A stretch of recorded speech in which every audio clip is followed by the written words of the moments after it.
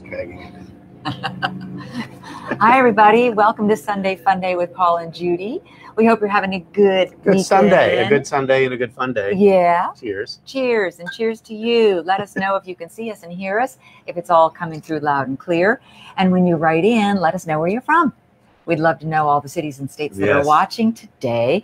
Oh, and in the promo, I said, can you believe that this is already the last Sunday of July? Right. It means we're more than half the year's over. Yeah. Somebody said to us just the other day, where's this year gone? I don't know. Like that. Compared to 2020 or 2020 that just seemed to drag on forever. This one's flying by. But we hope you're doing well. We have a lot of good stuff set up in the green room, all ready to go for you guys. So Indiana is in the house. Hi, Sherry. Thanks for making yourself known. Shout out to your brother who's also in Indiana. Who's in Indiana. Yes, exactly. We have some real fun signs of all kinds. Did you ever go back and take a picture of that one that you said you saw? I think you said you were biking. Yeah. So and you never turned around and went back. No. I'll go biking this week. No. We'll see if we can find that, if it hasn't changed. Yeah, true. Oh, there's also the flip side of the bar one. The beer as cold as your ex's heart. Yes. There's something on the other side. Oh, was that the one you were talking about, or was it something different? Well, the other one was the puppy rubs. Oh, yeah, that's right. But this one I'll save. You told everybody about it. I take a picture. Good morning, good morning, good morning, or afternoon, I guess, in some parts of the country. Morning, and for those of you who are, what is it, west of the Mason-Dixon line, is that what they say? Which one? Certainly California. That's too early. Yeah. 9 in the morning. Very early. The Mason-Dixon line is more in the middle. I know. Like Mississippi. Yeah, exactly. So, but actually it's still out in Minnesota. Actually, it's in the north-south. It's the north-south, right. So as we go west, it's still morning there, a little after 11 o'clock. Now that we figured out the clock and the time Well, that's zone. our show. Yeah. Thanks for watching. Took a while.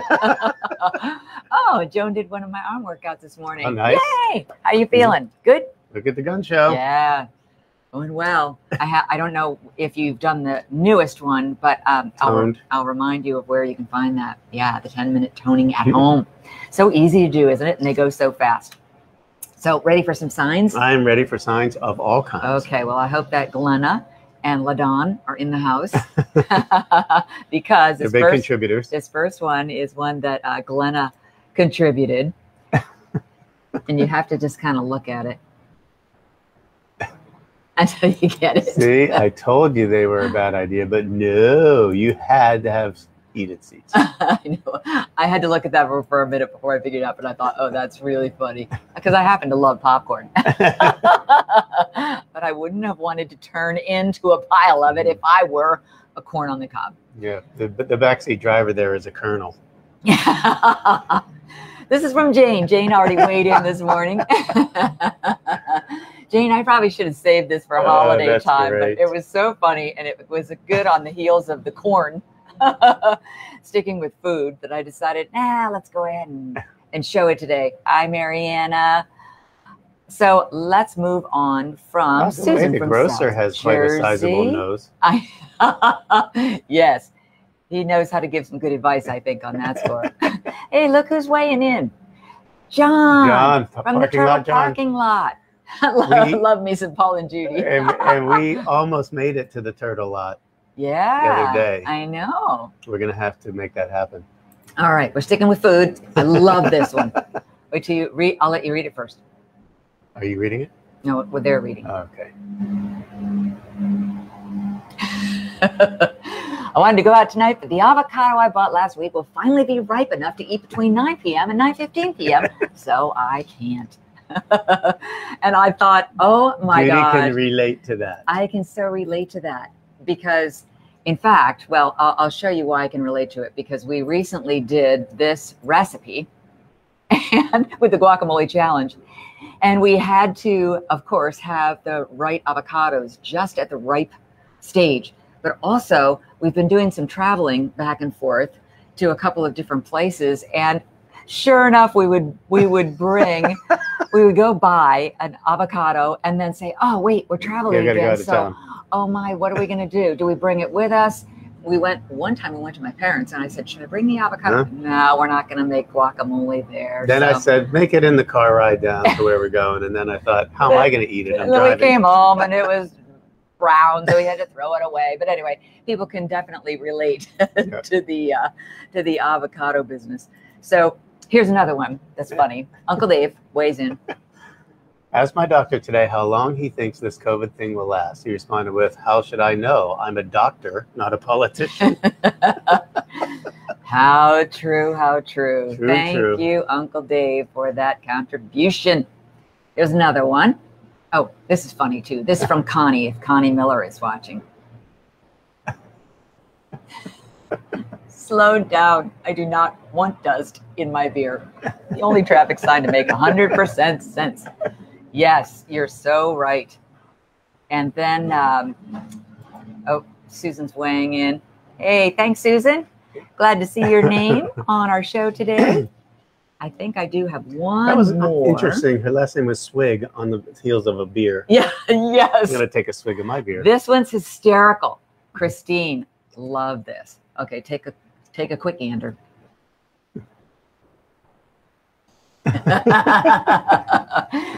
So if your eyes go from left to right, you will see that came out to be crazy. Idea ever. I mean, it's so funny. When you look at it, it's like, how are you interpreting that? I think there was another funny thing along those lines.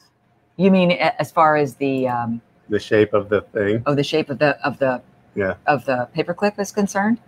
Yeah. Well, that's why I said you can interpret it a couple different ways. I know, but you're talking about it completely different. Yeah. Are you going to share it with the class? I don't know if you. I don't want to ruin it if you have it in this one. Or you're saving it for another week. I don't. The one with the elephant. Oh yeah. Oh, I think Christine sent that one too. I have that in my album. I have a whole bunch. You guys have sent some really good ones. You'll get something in the coming weeks. Yeah, remember when we did this in the early days of your idea being, hey, I've got a great segment, beer signs and barstools and barstool. Yeah. Bar signs and something. And bar signs and bumper stickers. Yeah, that's what it was called. And we only had like 2 of them. Now I'm up to going, oh, I've got 8. I've got to cut it down because I have to save some for the following week. But they are fun and they are clever. Yeah, they really are fun and clever. So speaking of fun and clever, did you want to do a blast from the past? I think that we're going to start with Judy's this week. Okay. She doesn't know what it is, of course. No. But it's really a blast from the way past. From the way past. Way past. And I'm not talking about your passport where you're only we're 6 weeks old. I think it was just last weekend. This is a blast from the Nice. That's one interpretation. Nice. Yes. Too funny. It's even funnier when you think the billionaires were all racing to do this. So Glenna focused on my ring for a moment, so shall we talk about it? Glenna, you know that I'm talking about bringing some jewelry back. Well, it's not the website's still not ready, but the pieces are starting to roll in. And so what would that I'm doing a bad thing. I'm tempting you, and I can't tell you where to get it. But it'll be available at a great price. But yeah, white pristine. That's pristine. Yeah, isn't that cool? From Nevada. Yes. Mined in the USA, completely natural, not treated. And set in genuine sterling silver. So thank you for noticing. I'll have some news for you, maybe as soon as next weekend. Okay. We have a few more meetings. Okay. And then I might be able to announce. Hi, Marianne.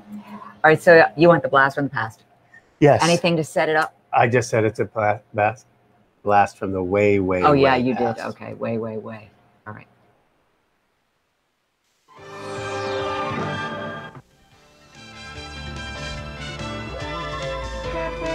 We're here. Hi, I'm Judy Kroll. And I'm Dan Smith. Tonight we're at the Gilded Corset Vintage Clothing Boutique just outside of Baraboo. And tonight we're going to show you how vintage clothing from the 30s, 40s, and 50s is becoming high fashion in the 80s. So join us for PM Magazine. Thanks, Paula. That will be a picture Mom will want to save. Being able to dress up in these vintage clothes reminds me of the places you can go where they'll put you in old-fashioned clothes and take a black and white family portrait of you. memories of your summer vacation. This summer, you can take pictures without the thumbprint in the shot or pictures that are out of focus. Tonight, we're going to meet a hotshot photographer who has some tips for you on making your pictures picture perfect. Okay, Mom, Dad, Susie, everybody move closer together now. Smile. Ah, that's a keeper. This summer, your pictures will be perfect every time. And now back here at Paula's Vintage Clothing, a little bit about the dress that I have on. Well, some of you may recognize it as the style of the 1940s. Actually, it's quite comfortable right now in the 1980s. Don't go away. Dan and I will be right back. Oh, that's fun. That's fun. Yeah, it's fun. It is fun, but there's also a little hidden thing in there that you won't know that means something to us that she probably didn't even notice either. When we first moved to Florida, and we left QVC and we went on that cruise with your parents, and so wasn't that the Queen Elizabeth II or something? No. Are you talking about the Alaskan? That was one of the damn ships. What do they call it? The Rotterdam? Yeah, one of the damn ships. Oh, you're talking about the Alaskan cruise? Alaskan cruise. Okay, not the QE2, because that was just like a 3-day thing along the East Coast. But this was before when we bought our house, but we were gone. Yeah. Like most of the time. Yeah. I know where this story is. Because I noticed you're wearing a mink in that little vintage. Or some animal. Yes, some animal. Some dead animal. We're in Alaska. Judy's shopping for furs. And I'm like, we're moving to Florida. That's where we live now. But it looks cute on me. I know. It's funny because, when your parents are getting older and they're starting to talk to you about, now, if you want any of these things in this cabinet, let me know which ones, because some are going to go to you and some are going to go to your brother, and we might give some to the nephews. And so just let us know. And they keep saying, what are we going to do with Mom's fur coats? And I said, I have one. I don't know what to do with mine. Nobody wants to wear them anymore because it's kind of verboten. Right. And what do you do with it? It's probably shedding in a hot closet as we speak. It's probably starting to smell because I don't put it in a fur storage anymore because that got to be expensive. We need to get back in the days do with those old coats when the athletes were wearing them. Remember Joe Namath had his. Oh my gosh, yes, I do. And I remember the old Pittsburgh Steelers. They are, Sure. I mean, it was a thing at one point, and now, no, not so much. Because I don't think you're going to throw paint on a football player. I don't know. Do so at your own Wearing risk. a fur these days, people might. What were they doing in the stands the other day? And they were looking for the guy. I was just pouring water on somebody. Oh, is that what it was? I think it was a baseball game or something. Oh, I don't remember. Anyway. All right. That was our blast from the past with Judy. Make teddy bears with them. Hey, that's an interesting idea, actually. If they already exist, they're already old, and you don't want to just throw them out. Yeah, I know, right, Mark? Way to go, Mark. Okay, so my blast from Could you make rugs out of them? That's a good idea, too. Yep, they'd be soft. And who cares if you ruined them, right? That's right. If you were going to get rid of it anyway, not a bad idea. Like the bearskin rugs. Yeah. So it's your turn. Yes. There was, this is a short one, but when I was in Tanzania, and we found a local market. We were driving down the road somewhere, and we just saw all this activity and all these people. And we asked the driver, what's going on? He said, well, that's a locals market. I'm like, what do you mean locals market? Well, that's what the local Africans go to, not the tourist things. We're like, well, we got to see that. And then what I discovered is when you do buy something there, especially when you're one of the few white faces in the throng of people, right? When you buy something, then everybody says, this is the great white hunter from America who once, so if you bought something, then they who has money? They descended upon him. Right, so right. I'm asking the driver towards the end of this clip, what's a good way to say no more? No. And it became a thing. Because if you buy something, and not just buy anything, it would be whatever that one thing was, and all the rug people. Like it was blankets, right? And I bought a blanket. If you buy one, you must want 20. Right. And then they come, and then I saw the poor Nick Rossetto was buying one, and he wanted it cut in half, which made it even more complicated. But anyway, it's a short clip. You'll find out how to say no. Your explanation was longer than the clip. Oh yeah, if you're ever in Tanzania, you'll know how to say no. Okay.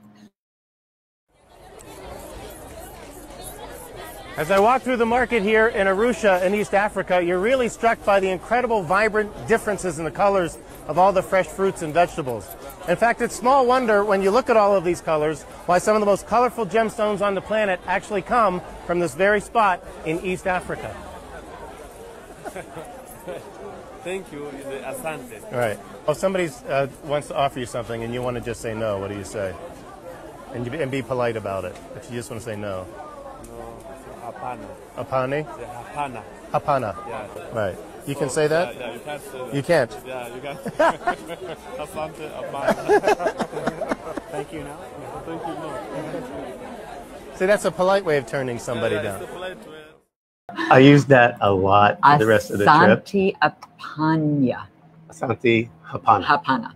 That means thank you, Thank no. you, no. But of Or course, just hapana. I said hapana, and that's apparently not the nicest way to say it. That's probably like, But they did scurry. no, or I'll kill you. Yeah. Yeah. Just put the not osti, The emphasis and the emphasis on the different syllable. yeah, something like that. Goodness gracious.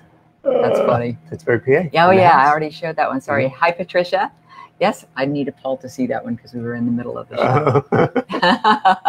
1986. Wow. Yeah. Well, actually, we were both at different channels in 1989. And then I moved to QVC in 1990. And Paul moved to QVC in 1997. Yeah, I was on HSN. We were on at the same time, but we didn't know each other and we were different cities. Yeah. Yeah. Too funny. I guess that's where you talk about fate. Right? Yes. Okay. Well, we have an interesting announcement to make. What's that? That is that Mr. Paul hit another milestone. Yesterday. 2,200. Yep. Congratulations. Thank you very much. And thank all of you guys who have subscribed. We couldn't do it without you. And it's fun. And I didn't do a promo for this week's lesson. Okay. But it was a very fun one. Okay. And it was on rhodonite. And then I actually ended up going through in this lesson the differences and the similarities of rhodochrosite and rhodonite, since rhodochrosite I did a couple of weeks back. Yeah. But it's really, really pretty stone, very affordable. And so it's kind of a fun lesson. Yeah. And one of the ways that I remembering the difference between those two stones when presenting anything that had either rhodochrosite or rhodonite in it is that one of them has much of the white banding that runs through it, and one of them has much of the black banding that runs through it. And if you think about dark as night, the night one is the one with the black. So rhodonite was the easiest way when you looked at a beautiful pink stone, opaque stone that had the banding, rhodochrosite or rhodonite. And I always have to do those sorts of things because when you're just bombarded with all kinds of information. Yeah. How do you remember? I was going to say there's a really interesting question on the rhodonite that I didn't get to, but it'll be my Q&A series. Somebody said, I got a rhodonite that has green in it. Is that possible? Is that, and like, is it still rhodonite? It's actually very possible because one of the main ingredients is sometimes iron. Oh, yeah, yeah. You know what happens when iron sort of patinas and goes green. So I said, yeah, sure, that would be authentic. Yeah. Yeah. Very cool. Fun stuff with gems. Congratulations, Laura. She just celebrated an anniversary, big anniversary, 32nd anniversary. Wow. Yeah. Congrats. Wedding anniversary. That's a nice big deal. We have one coming up. Yes, we do. Getting closer and closer to it. In September. I don't have a milestone per se, but I'm only 12 people away from, maybe it'll be one of you, from 2,800 subscribers. Yeah, it's like 2,780 or something. Yeah, so it's going to be very exciting. And I think one of the ways that maybe I have gotten there, believe it or not, is with this video that we just that I just showed on Wednesday. I actually didn't have it ready to release until Wednesday. So instead of being Monday Motivation, I think Mariana did it and wrote it. I called it a Wake Up Wednesday workout, something like that. But if you didn't get a chance to see it, maybe I can show it to you here. And yeah, can we see it? Yeah. I love it. It's just a little small clip, Snippet. but yeah, you'll be. And down and up. Stay down this time. Now pulse it out. Pulse, pulse, pulse. Palms are forward. Good. And pulse, pulse, pulse. 4, 3, 2, and 1. Lift the left heel. And with your left arm, push down. Keep your right arm up. Okay? And that left hand is facing the floor. The palm is down. Good. Work in that left side. Keep your balance. Good. You got this. And 4, 3, 2, and 1. Switch sides. Right heel comes up and right hand turns down. Here we go. Down and up and down and up. Good. Down. Try to keep that upper hand as steady as you can and keep those shoulders relaxed. Stomach tight. Squeeze that right glute. Good. You look good. Isn't that funny? Thank you, Mariana. I'm glad that you liked that one. I really liked that workout too, because it was different and it challenged people not only with balance, but also coordination, because I was doing arm workouts with you. And I'm going to do another one like that because a lot of these things came to mind today. And I think it just gives you something else to think about, but you're working on your core the whole time. So you're strengthening that whole abdominal area, your back area, and everything like that. So that was where I was showing you real quickly what the workout looked like. So when you go on to YouTube, maybe you'll be able to see it. So that's what it looked like anyway, if you want to give it a try. And also, not to change the subject, but I know you have that Linktree thing. Oh, yeah. And you were coming back from your workout, and I'm like, that looks really nice. Oh, in my outfit today, I said, yeah, this is that new sportswear company. It looked good. And that there's another video that's coming out that's actually sitting in the editing suite now that is with those clothes on. And people have really enjoyed them. I know some of you have even said, you went noodling around on that site and bought a couple of really good supportive sports bras that you've been having trouble finding in the past. They've got these great ones that zip up the front now. And I have a friend who's sort of well endowed, and she said, I can't find them that are easy to put on. I don't want to pull them over my head. It's very uncomfortable. So the fact that you can just put your arm in it this way and then it goes zip, she said, I'm in. Sold. Well, so to speak. So that's fun, but it'll be good for you to be able to kind of see that and maybe give those a try. They were really reasonable, weren't they? They're very reasonable, yes. And if people are saying, well, okay, what are you talking about, Linktree? At the top of my page, there's a blue Shop Now button. And when you push the blue Shop Now button, it gives you all the links to the socks that I wear and the clothes and all that kind of good stuff. Even the bands that I was using in that workout are on the Linktree. So I'm really having fun loading it all up with stuff that I love and that I think that you can use and maybe will inspire you to do those workouts at home. They're fun. Yes, they are. So anyway, that was pretty much all the stuff I had to show you this morning. Still a lot of material. Yeah, we do need to chat. I know that we're trying to connect with Michael O'Connor. Yes. I think he was traveling. We were supposed to connect yesterday because we're talking about a Good Sunday where he can be our guest. But he is getting ready for the JCK show, which is a big jewelry event out in Las Vegas. And I think everybody's now being invited back in. Anybody who wants to travel can do it. So he's got his hands full. But I know he just did a giveaway too. So if you follow him on Instagram, and I have some things that I'm going to be giving away as well. Nice. Not me. Over on Instagram. No, okay. not giving you away just yet. That's more of getting rid of. We did mention sometimes when we're on our social media that we are sort of in the throes of transition of moving and stuff. So sometimes we won't get our things, our YouTube things in on as timely as we normally do. So bear with us with that. Trying to keep them on a weekly basis was great. And next, when everybody was staying home with nothing to do. Now, am I incorrect? We're cranking them out. But is next Sunday the 1st of August? Yeah. So we will be doing our Sunday Fun Day. And that's exact date. Let's see. It is it's the 1st of August. And that's Kyle's birthday. Yeah. That's right. We got to get that thing. A Leo. The So if thing your sent birthday him. is now and you're a Leo, happy And the birthday. day after that, I will be having meetings about jewelry. So I'll be having meetings in both Atlanta and New Jersey. Yes. So that'll be even more to announce. But we're still going to do a Sunday fun day before you leave? Yeah. Okay. So August 1st, we'll have all kinds of things to announce. That'll be a fun weekend. Busy weekend. Yeah, These days, every weekend is busy. But I guess that makes it good. Right? We hope your weekend is busy and safe and fun, whatever you decide to do. I was actually on the phone this morning, just before we went on the air, talking about cars. Oh, that's and right. Car shopping. And how in the world do you make those decisions? And how do you know you're getting the right one? And how do you know if you're buying a used car that you're getting one that's not going to cause you a lot of trouble? And if you've been through that, I could use some advice. So that'll be another fun journey, another fun experience, another fun chapter.